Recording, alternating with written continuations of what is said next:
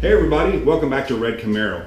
Today we're going to do a little painting. The weather outside is finally nice here in Oklahoma. It's been below freezing, and if you've done any painting outside, you know that paint does not do well when it's cold. So it's finally, it's actually about 65 degrees outside and sunshiny, so we're going to set up a little booth today and we're going to do a little painting. But first, we actually got a package in the mail, so we're going to kind of open up to see what's inside. Yeah, here we go. So, all right, so let's check it out. So, you know, I know we're going to be doing a lot of mods, so we started ordering stuff. So we have a lot of stuff on order right now, so I'm actually not sure what's inside this box. So we're going to check it out. Oh, okay, so I bet you this is my finishing kit. Yes, finishing tools. So if you don't have any finishing tools in your arsenal, you need to get these, because these will actually save you a lot of time when you're getting all those little clips and stuff off. When we start doing some interior stuff and panels, this helps get that stuff off. I went with the hard plastic. That way it doesn't mar it up, and I did get this one because it's great for underneath the hood, and when those are a little bit tougher. So yeah, so finishing toolkit, awesome. All right, so this is a riv nut gun, not a rivet gun, but a riv nut gun, and we're going to need this because we just ordered a brand new spoiler from southerncarparts.com. It is actually being painted right now, so it'll be shipping soon. But the reason why we need this is because we're going to order a wicker bill from Z01 Add-ons, which is going to be great because you actually have to have this in order to get that wicker bill on. So they actually sell them, but I think they were sold out. So I went ahead and just got on Amazon and picked one of these up. And then the rivet gun. And the rivet gun, we're going to need this because when we start doing, when we add the front splitter on the car and the side skirts as well, these are, a lot of times they use these rivets to put them on. So yeah, some cool some tools that we need to get the job done. What exactly are we painting today? So what we're going to do is we're actually going to be painting some of the caps and some of the plates that are underneath the hood in the engine compartment. Yes, I know that there's a lot of manufacturers out there that sell pre-painted, pre-billet, made caps and covers and stuff. We're actually going to do some of this ourselves. Try to save a little bit of cash, but I know it's going to come out great anyway. So let's go take a look at what we're going to do.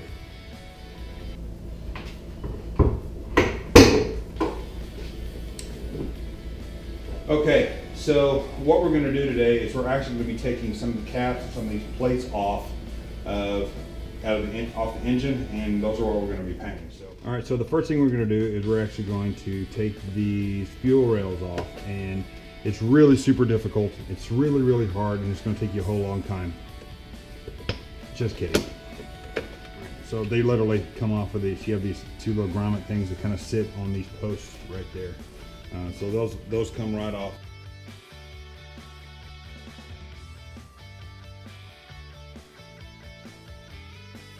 Okay, so here's the meat and potatoes of this. The hard part here is that you got to get these, they call them tree bolts, and they actually have to unscrew these, and you have to have a deep socket, 10mm socket to get these off because of these posts.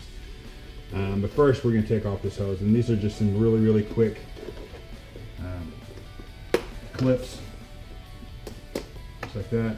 And you pop right off just like that, just like so. And you're just going to move this up and out of the way. Again, you're going to have to take a deep socket. This is a 10mm, and I'm using a 3/8 inch drive. You can use 1/4 inch drive because these are not really torqued on here real hard. Really, they're just here to kind of keep this on. So basically, because they're so deep, you run a risk of getting into the top of these things unless you have really, really long ones. But you just need just enough to get in there to kind of get that thing unleashed. There you go. And it really, literally comes out that easy. And you just kind of unscrew this with your hand. So,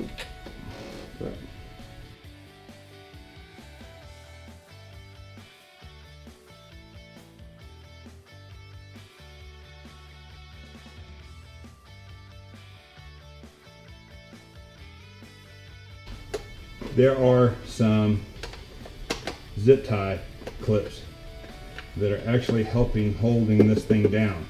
Right now, as you may have done some research, you may have seen, for those of you, that you can actually get on the GM website and buy the replacement zip ties for about 25 bucks.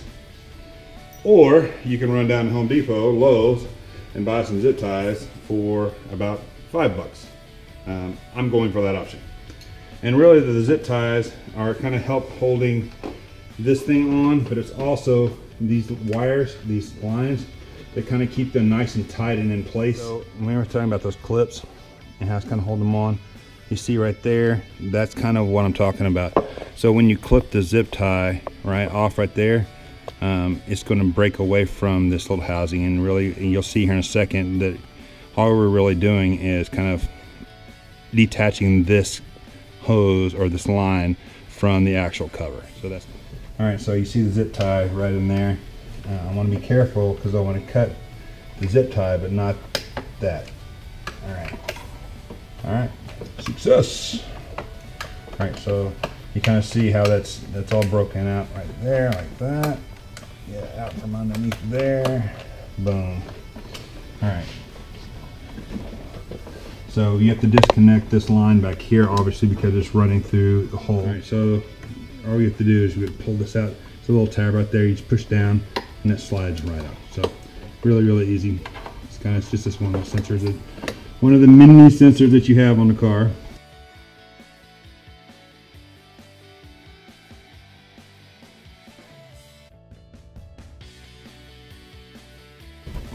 So this whole side, you see these holes, see where they kind of line in right there.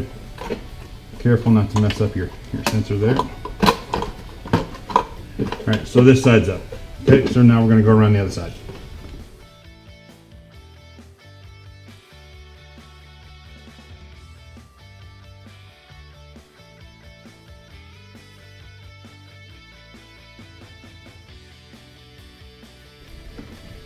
Now, this thing should lift straight out.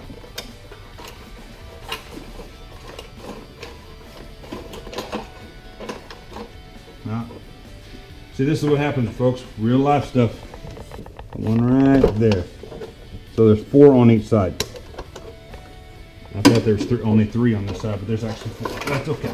So now, as you lift it out, kind of see, these are those little clips that I'm telling you. All right, so now we're going to take off all the caps for the engine. So one thing that I'm very particular, I want to make sure that nothing gets inside the open compartments where we're taking the caps off. I don't want any debris in there. So we're actually going to cover them up. So basically you just take some painter's tape and create these little paint panels. And so you'll understand what I mean. So we're going to take this one off.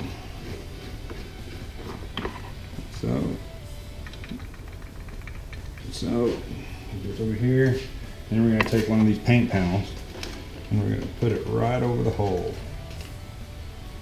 So this way nothing gets down inside there while we are doing our artwork and our art project. All right, nice seal on there. All right, and this won't leave any residue, obviously, because it's painter's tape. It's a quick release and stuff.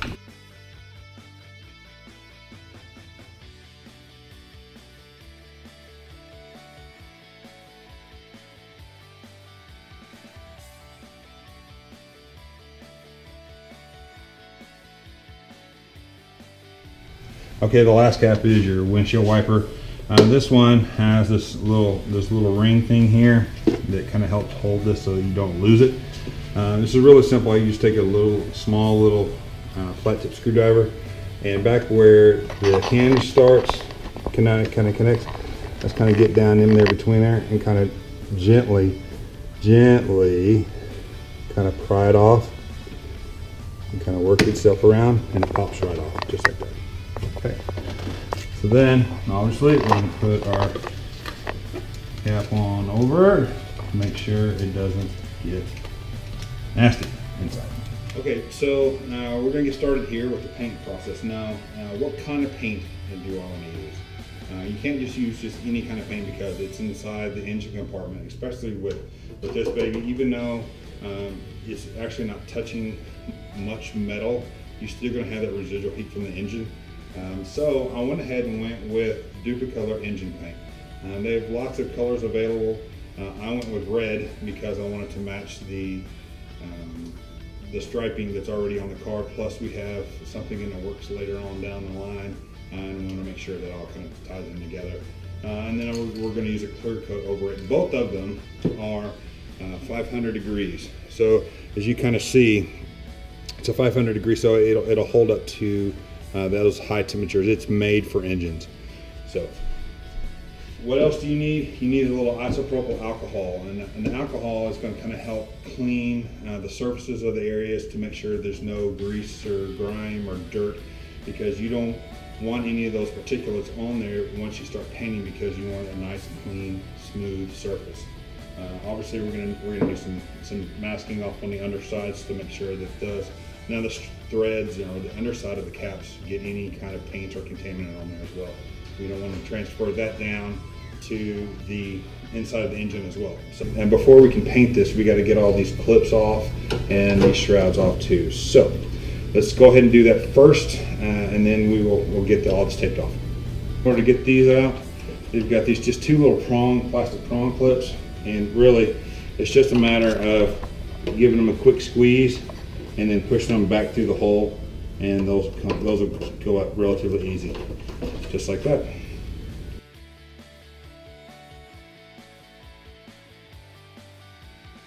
All right, now we got to get these babies off. Oh wait, this just came in the mail today. Awesome.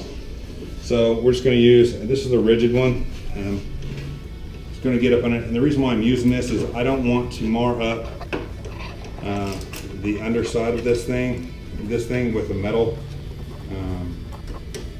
So we're just going to pop these babies off. Sometimes they're a little bit less cooperative. So you kind of see they've got these prongs, just like most plastic tabs, access for access panels, just like that. Okay, so we got all the clips off all the way around the sides here, so it's all nice and clean, and it's ready to be prepped. There is this GM parts number sticker on there. If you want to keep it, you can. We're not. That's going to go away anyway, because once we're going to prep this, and we're also going to put the new red Camaro logo actually on here as well. So like I said before, we have to prep these up. So but before you do it, you have to prep it with a little isopropyl alcohol. Right? And basically what we're going to do is we're going to clean the grooves in here and make sure that there's no contaminants in there, so that way when we put this tape on, it's going to be ready to go. So all we're doing is using this masking tape like so, and we're just going to tape it off all the way around, so that way no paint gets in there.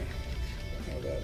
So it's all nice and clean. So we're going to wrap these other ones up and get these prepped. So as you can see, we've prepped them all up, got the insides done, make sure that they're all nice and protected, all the inside stuff that goes into the actual engine. It's all done. Obviously we taped down the whole shaft of that. So these are about ready to go. So now we take our isopropyl alcohol,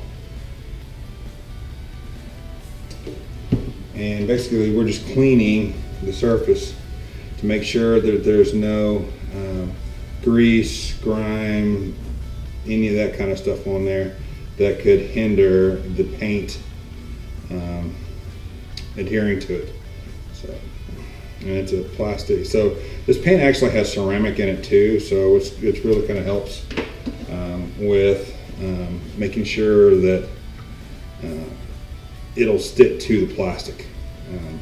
anytime that you get into paint and plastic, sometimes if it starts to heat up, it'll flake off, but because this is made for engine, we don't have to worry about that. Last but certainly not least, we have, and I just want to make sure, and again, I got all the way down, there's a little rubber grommet section here that kind of helps keep it inside the tube shroud inside the engine. Make sure you get that really good and covered, so that way you don't get any paint in there and it doesn't flake down into the engine. So isopropyl alcohol, all nice and clean. These are all ready to go. Okay, so we're just basically going to do this a quick sand. I've already kind of started here. You definitely tell that there's kind of a rough, kind of a pebble texture. What I'm looking for is a little bit smoother. So to give this a quick sand using a really heavy, a really light sandpaper. I don't want to get anything too coarse. If I go too coarse or too heavy, then it's going to leave scratches and gouges in there. And I just want to go basically just taking the top of that pebble texture off. That's really all I'm going to do. Okay, so we've sanded it down. We've got a nice little smooth surface in there. Took a little bit more alcohol and rubbed over it to make sure you get all the debris from the sanding off. And now we're actually going to put on the new red Camaro logo. It's not going to be yellow. We're using the yellow as the stencil, and once we paint, it's going to come. This will actually all come off, and then what's left underneath will be the color of the cover. Everything else will be nice and red. So.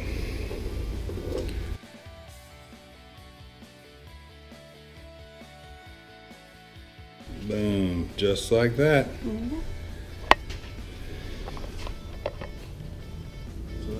All right, so every can I've shaken up real good. Basically, it's, about 10 inches away.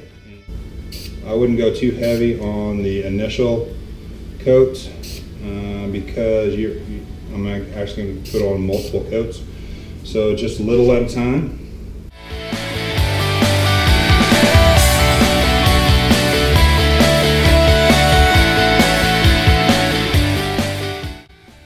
So the reason why I put this cardboard down, so I could actually spin the cardboard and not have to worry about touching the actual caps with my hands, so I don't get any fingerprints.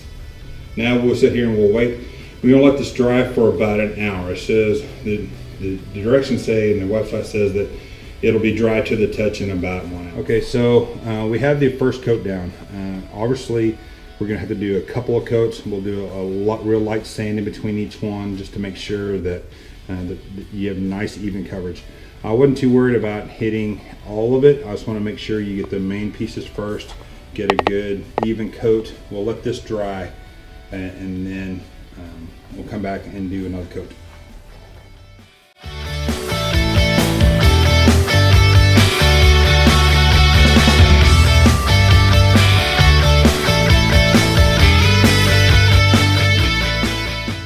After we've done a couple coats here, and the vinyl, actually it's better when and it's still just a little tacky, because if it dries completely, then the paint would have a tendency to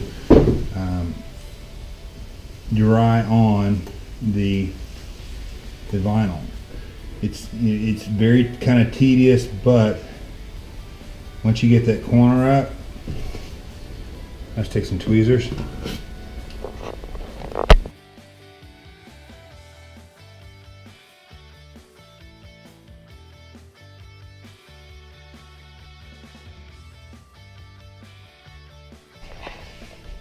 Boom, now you have the red Camaro logo. All right, so we got our caps all painted, and now we're just gonna kind of take off all our tape and make sure that everything's nice and clean and ready to go back on.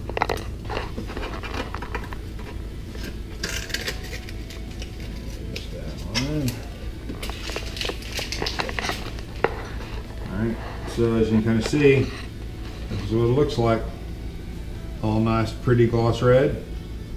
Alright.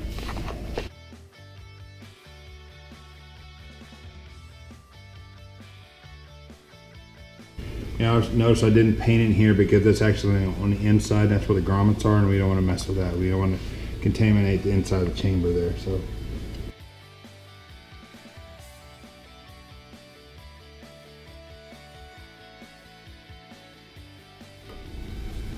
So you know it's right when it's all nice and snug on there. And boom. As you're gonna see there, I did go over with a black paint pen over the edges there to kind of highlight that. And before I did the clear coat on all the caps there. This one, and also the brake fluid over there as well. I kind of did the cap there as well. So it's just a simple black paint pen. Okay, so the engine cover is done. It's dry. I did 3 coats of the red. Let them dry pretty good in between. Did a rough wipe down on each one. Then we pulled the vinyl off here for the stencil for the logo, and then went over with at least 2 more coats of clear coat. So it gives us a nice durability. It's nice and dry. After that, basically you just pop these right back into the holes. Next thing, we're gonna make sure we're gonna run the zip ties through the 4 points there to attach the lines. So let's just put this thing back on. All right, so I'm gonna show you how. I did these back ones here already because those are just funky and it'd be hard for the camera to kind of get back there and see. But if you see, remember, there's a hole there, right? And it's covered. So you just take your zip tie, go straight down, and I just reach down with my needle nose pliers and grab it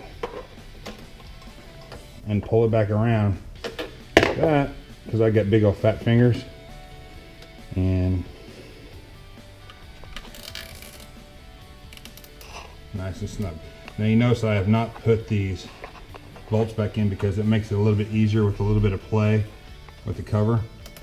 Having that, getting these lines already. Now remember, on this side, you got to plug the sensor back in.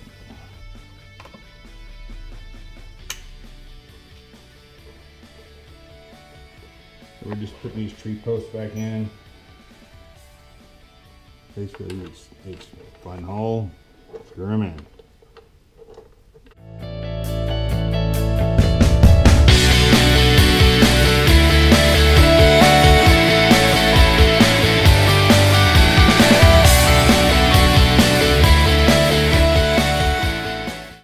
All right, before we put the final things on, I'm just going to do a quick check of everything, make sure I have all my tools up. Caps are on, that's in, posts are in, clamps are on there, good. Caps on, sensors plugged back in, those are snug. So the last thing I want to do is I'm going to come through here and I'm going to clip all these long ends off of these ties.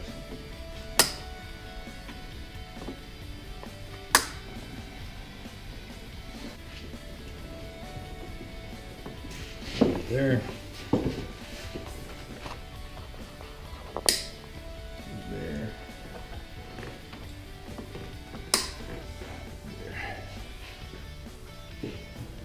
All right, so now we put the fuel rails back on.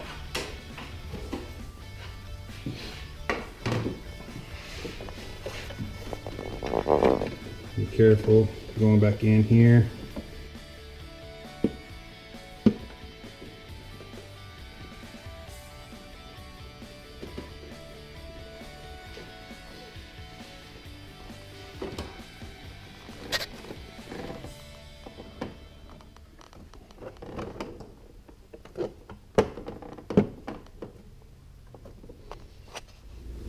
All right, so we finished up. So this mod was relatively easy. If I had to do a 1 to 10, it's probably about a 6. Only reason I called it a 6 is because it takes time to do the paint and the layers, and that's a patience thing. So, and also restringing those zip ties back on for the lines, that was kind of cumbersome a little bit. But other than that, it was relatively easy. Lots of great mods coming up.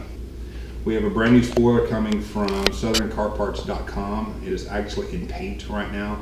As soon as it gets here, we're actually going to take it and we're going to take it over to a friend of mine, Rick.crowe and Derek.crowe. You can see their information down below. They're actually going to wrap it for us. We're going to do a little carbon fiber action, so I'm really excited about that. And then we're going to be doing some interior stuff, some more interior stuff as well. We're going to do a cold air from Rotofab, and that's coming up in the coming weeks as well. So lots of great material, so you want to make sure that you log on and subscribe and like us below. Follow us on Red's journey. And lastly, we're going to be doing a design for Red for wrap. We didn't want to paint it, we're going to go wrap. And so we're kind of thinking through some different kind of ideas of what to do. And this is kind of a rendition of kind of what we're thinking about doing.